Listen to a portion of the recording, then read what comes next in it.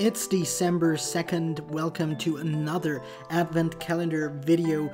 Today we are going to talk about UIView, and we're going to use it in some ways that you might not have seen before. So let's get right to it. So let's open up Xcode and create a new project by pressing Command-Shift-N on the keyboard, and we're selecting a single view application, and let's call it View Project. Hit Next and create that on the desktop. I'm going to make my Xcode window a little bigger here.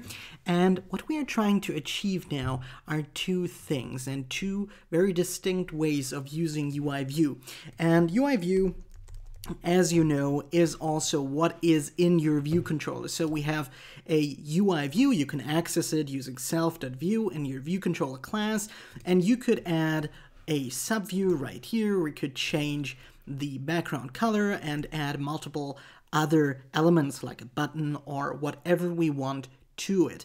But sometimes what you want isn't a view in your ViewController just yet. Let's say you want to add it later, or you want to animate it in, but you need all of your user interface elements that you have positioned already here in place, and you don't want to put another UIView on top of it. So Xcode gives you a great way to do just that. So what we can do is selecting our UIView from the object library, and instead of dragging it right into our ViewController's view, we drag it to this top bar next to the first responder. And then with that, we get another UIView, which is a freeform UIView. We can just play around with the size here a little, and we can adjust the size here as well. And here we can make all our adjustments that we would like to have. We can give it a background color. Let's choose maybe a dark gray color here, or maybe something more festive, maybe a nice red color. And we can also add, let's say, a label right here and put it in the center. Let's say this is maybe about a feature that you want to introduce or something like that. And you could even add constraints here using auto layout. You can use auto resizing masks here, so we can put it just in the center of our view. We could also add another button, for example, to the lower right corner, for example. So let's just put that right here. Let's also set the auto resizing mask here to the right, and pin it to the right, and pin it to the bottom. And with that, you can see in this little animation where our button is going to be positioned, and that's just what we actually want. Let's maybe also change the color of the button to a dark color and make it a little stronger. Let's say semi-bold, and increase the size a little. And with that, we have our user interface complete. Let's just say that's what we want. And now we actually want to put that into our actual ViewController. So how do we go about that? Well, the cool thing about it is that you can bring up the assistant editor again, and just as you could do with any other view, you can also create an outlet for that particular view. And I'm just selecting it in my ViewController scene, drag it to the assistant editor with control on my keyboard pressed, and I release and I create an outlet and calling it feature view.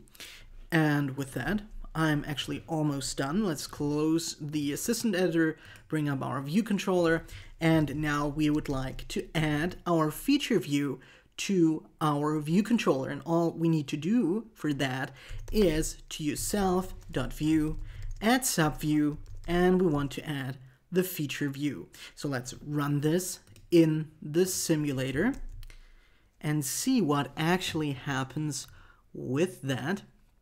So here's the simulator. Let's see what happens, and boom, there is our feature view.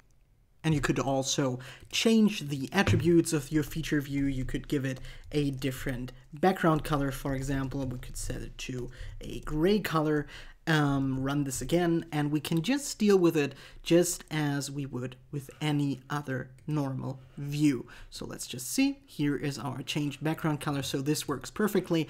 And what you can also do is, again, type in UIView in the object library, and you can add as many views as you want in this way. So this is one interesting way of working with views, and we can also close them down so that we don't have to see them. We can click back on them and bring them up again. So this is just great to save some space, to make your life really easier when it comes to working with these views. But there is one more thing you need to consider. This makes definitely sense to use if you only need one instance of your view later placed into your view controller, for example. But you cannot really reuse that view in a way you could with a custom-built class. But don't worry, we do not need to write everything in code just because we want a custom class to create multiple instances of a view. What we can do instead is creating a zip file. So I'm selecting my ViewController.swift file, press Command N, and then I'm selecting a user interface element here in my template chooser, and I'm selecting simply a view. Let's hit next and let's call that feature. And with that, we have a feature zip, and this is just an ordinary UI view, and we can now change its size to a free form as well, and that lets us resize the view just as we would like to have it. So I'm giving it just about a size that I really like, something like that. Also, again, choose a nice color. Let's bring up label maybe. Let's put that somewhere here. Let's call that feature title. Let's maybe increase the size a little. Also, maybe make it bold. So this is going to be the feature title. Let's center it. And then we might also want to add a button and tell that button to be by feature or something like that. And let's also change the color a little, maybe also to black, or maybe even this time white. Also make this bold, increase the size a little. And again, we could use auto layout here, adding some constraints. We can also use auto resizing masks here. So I'm just pinning it to the bottom here and pinning it to the top, our feature title. And with that, we're good to go from our user interface point of view. And now the cool thing about that is that we can also create outlets for all of these elements that we have placed into our zip file. So what I can do now is again select my view controller, press Command N on the keyboard, select a Cocoa Touch class, hit next, and then we're simply creating a subclass of UIView. Let me call that feature view. Hit next and create. And then we can connect our feature view here in the zip file by selecting a view, choosing the identity inspector, and give it a custom class, but not the label. I want the view. So here we have a class, UIView, and we enter a custom class here, which is going to be our feature view. And now I'm going to bring up the assistant editor. And as you can see, we have automatically selected our feature view here in the assistant editor, and I can now press Control on the keyboard and create all of the outlets I want. So let's maybe call it feature title and make some space here. And maybe this is the purchase button. So I connected both of them, and with that we have the outlets that we need to configure our feature views if we want to have multiple instances of that. So let's say we've completed our user interface now and we'd like to use that view now in our view controller. So this time it is actually not available in the storyboard and we can't just create an outlet for it, but we can do something else. We can go into our ViewController.swift file and let me just add some comments around what we just did, and we can create a feature view 2, for example, and we can use the bundle main and then load nib named. And the name that we have to specify here is actually the name of our nib.r zip file that we have created. So I'm entering feature here. The owner is the view controller, and we don't need any options here.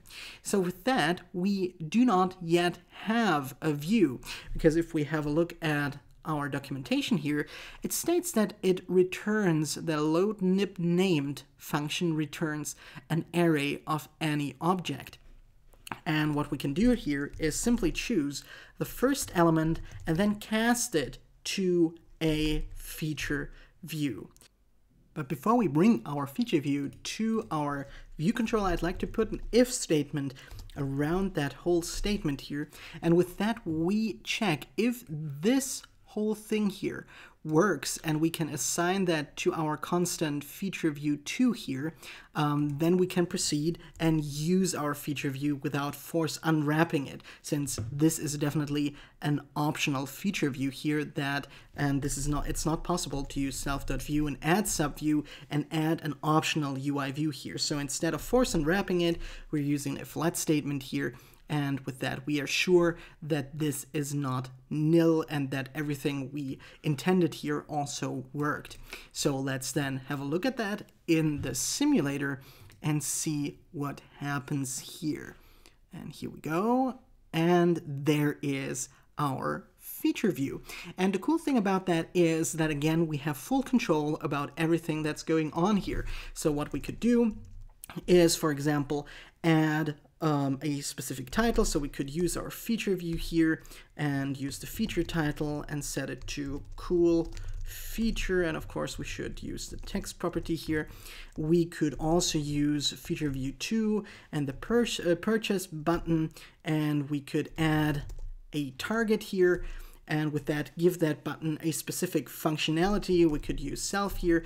We should write a function as a selector here, so maybe feature 1 purchase button pressed. Then we have a sender, which is a UI button, and then we could print feature or cool feature